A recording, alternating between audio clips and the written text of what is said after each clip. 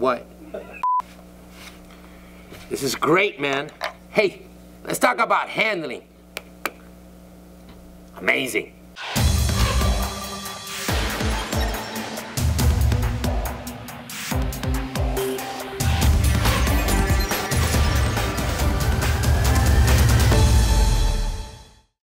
There are two components that affect the handling of a dental composite: your filler and your resin matrix.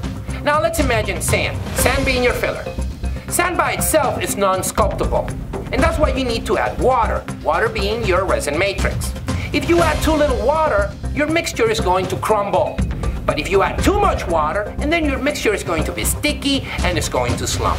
Now, in order to achieve proper handling of a dental composite, we need to determine that exact ratio between your filler and your resin matrix. Once you achieve that sweet spot, and then your composite will handle like a dream, and then you will be able to build perfect sand castles. Come on!